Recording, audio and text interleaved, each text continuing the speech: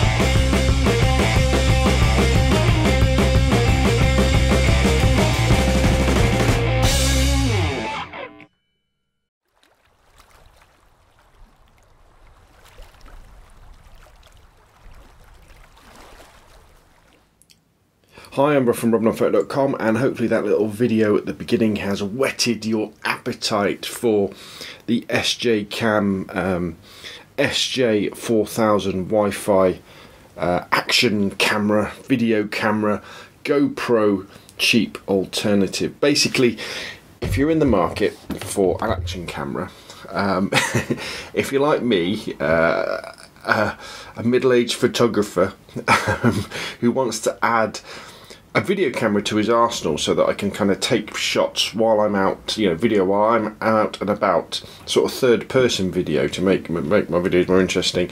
Or you want an action camera for skiing and water canoeing and mountain biking, all that sort of stuff. But you haven't got the budget for GoPro, or don't want to spend the price on GoPro.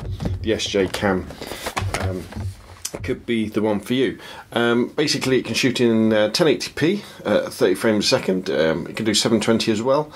It can take stills, and it can be had for well under £100, including the Wi-Fi version. The Wi-Fi version here basically works with your phone, so you can compose on your phone. But I tell you what, let's get out of the box so you can see what it comes with, because one of the great advantages of something like the Sjc4000 Wi-Fi is the sheer number of mounts and accessories that it comes with. And I'm also going to show you a few more accessories that I got as well that can kind of enhance the experience of using the camera. So let's open it up.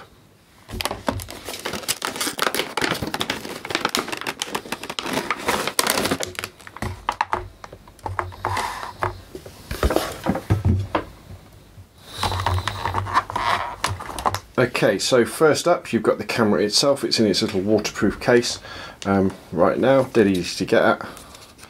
Now, although the case isn't compatible with GoPro stuff, the mount on the bottom is, so all GoPro accessories will actually fit. So if we just open that out there, you can see there how absolutely tiny the camera is. And let's just quickly turn it on. Has a little rechargeable battery inside, and there you can see the screen on the back as well. To get a screen on the, in fact I don't think, it's only really the GoPro 4 Silver that comes with the screen on the back. It's not touchscreen, but it really does help you compose your shots. Same huge fisheye wide angle lens on the front. So let's just turn that off. So we've got a camera there, and then let's have a look at the goodies that we get with it. Obviously we've got a waterproof case, and then the particular package that I got from eBay also included an extra battery. There's a battery charger. Now this little accessory is excellent. This is a frame case, so what you can do with this, you can actually put the camera into it like so, and that means you can use it on you know, on a tripod, because it's got a tripod mount on the top and on the bottom. It's much smaller than when it's in the waterproof case. The microphone isn't quite as covered, so the audio quality will be better. And it's just, you know, you can wear that on a clip and all sorts of stuff. So if I just, I'll tell you what, I'll leave the camera in that particular one. We get some straps that we can use to tie the camera onto lots of different things. There's another charger, put that out of the way. Micro USB for charging up and transferring our files. And you get lots and lots of these, which are little adapters for fixing onto the case, whether it be the waterproof case, or with another type of adapter onto the frame case. And this is kind of the heart of the system. And if you can kind of see, like on this is my GorillaPod type tripod, and you can see I've already fitted one of the adapters that comes with the camera onto the top of my my GorillaPod. So what that means is I can just undo that particular bit there.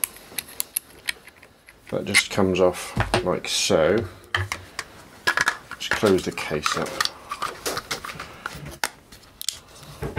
Obviously with the camera inside, that would then go in there. That just screws into there, and then you can tighten that up, and then we've got the camera on a GorillaPod. And then you can do the same thing with this thing. For example, this is a monopod, so instead of having to pay the inflated prices for a GoPro GoPod, again, all I've done is I've put one of the supplied tripod mounts on top of this monopod, which can extend, and I can adjust, do that, and I can put it at all different funky angles. And that is really, really useful. It means that out of the box you're going to be able to use this camera almost straight away. There's another bracket, that's a bike bracket, or it's a bracket that basically enables you to mount the camera on any sort of tube. As you can see, you just tighten the bits up. That's great there. We've got a tripod bracket there, so there's a tripod mount there. So imagine that would then click onto the bottom of there.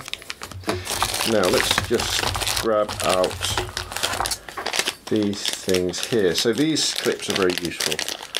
So these clips you use in conjunction with the frame mount. Sorry, with the that's the back of the frame mount. That's a clip for using on the frame mount there. See that? So what you can then do with that, that can then clip into there, and then you could carry the camera on a clip. So you could clip it to something, clip it to yourself, whatever way you want it to be. Pinged off. And then we've also got that there. Does that go in there? No, that doesn't go in there. I can tell I'm new with this. There we go. Here's our other brackets. This is what we were looking for. So these little brackets here, these have got self-adhesive on the bottom. So again, you could stick these onto, you know, a helmet. There's a flat one, which is that one, and then there's a curved one, which is that one. So you could stick them to a helmet. That would then enable you to slide one of these brackets into it, like so. And once you've got that fitting there, that enables you to then put that into there, and then that would clip on like so. And there's a couple of different types. There's one that raises up, and you've got all these little, there we go, there's another clip as well. That's the curved one. It's all these little brackets that make a big difference, because they turn the camera through strict 90 degrees or just extend it a little bit. For example, this is an extra suction cup that I bought, and what I do with this one is I put the bracket on that turns the camera through 90 degrees, and that gives it a better orientation for displaying stuff. What else have we got? We've got loads of brackets, another bracket there. That's a spare back door in case the seals get worn on the other one. We've got a basic instruction manual, some clips, some cable ties to tie it on, a metal, I guess, cable, just an emergency breakaway cable, and some more sticky pads. So that's basically what you get in the box. So what we'll do next is we'll just have a quick look. We'll just quickly turn the camera on and I'll show you kind of how it works with the Wi-Fi. Okay, so let's have a quick look at the camera. I mean, the first thing I would say is, you don't have to use the SJ4000 Wi-Fi on Wi-Fi. You can just use it as a standalone unit. Very, very simple. Press and hold that button and it will turn on. It's good to go. And very simple user interface. When it first turns on, you can just start recording 1080p 30 fps video just by pressing the OK button on the top, or if you press the mode button on the front, you can cycle through to doing stills, then you can cycle through to looking at what you've done, and then you can get into the menu, and then to sort of navigate around there's an up and a down button on the side as well. So dead easy to do, and then you just press the mode button again to get back into capture mode. The screen's very small, but it's enough to give you a basic composition when you're doing stuff.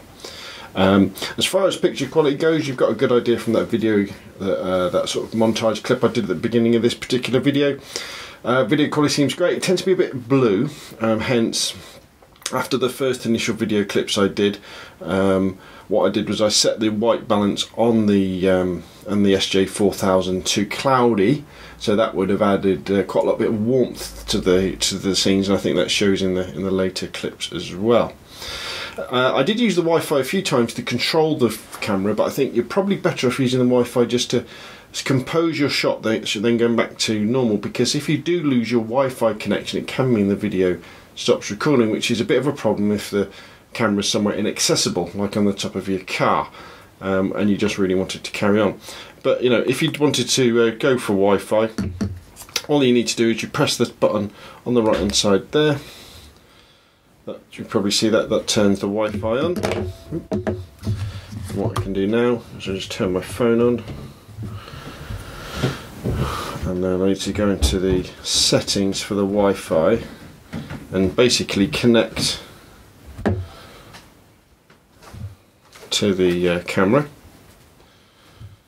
and then just flash up the Sjcam app. Just select the camera, connect to that, and then what you should see, if I turn my phone round so you can see it a bit better.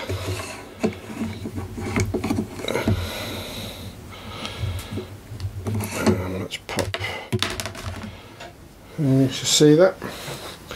Now what you've probably noticed already is that the picture is upside down. That's because one of the settings you can change on the camera is to reverse it, obviously for when you're hanging the camera down. So what I'm going to do, I'm going to go into the settings on my phone, and this is where it's very easy to do as well. You can just go through the settings and I can click on rotate, turn that off, go back to shooting, and now everything is kind of the right way up, sort of. But there we go. How cool is that? I'm controlling the camera wirelessly, and then if I want to take a shot, I can just press the record button and it'll start doing video. If I want to take a still, press the camera button. It's now in stills mode. I can press the button and it will take a picture. Everything's been recorded to the camera itself, and then go back to movie mode, and then we could tell it to do stuff. Now you can transfer the files from your SJ4000 to your phone to view them. It's quite slow though over Wi-Fi. I wouldn't always recommend that. I'd say plug it in, take the card out and plug it into your laptop or your computer, or use the supplied USB lead. But there we go, that's my basic unboxing and sample footage of the SJ4000 Wi-Fi action camera GoPro alternative. One thing I would say is that they are so cheap, and if you're thinking about getting one, you know, just go out and get one. The quality is very, very good indeed. And what I'll do is, after this video, well, now straight away after I've finished talking, I'll put some longer clips on so you can get a better idea of the possible quality you could get out of the camera. Just remember, of course, that YouTube will be compressing the video quite considerably as well, so the quality you actually get is better than what you'll actually see. But I guess if you're sharing the videos on YouTube and the like, this is what you can expect. That's enough from me. My name's Rob from robknowmphoto.com, and this is the Sjcam SJ4000 Wi-Fi action camera. If you like the video, please hit the like, please subscribe, and hopefully I'll see you again soon.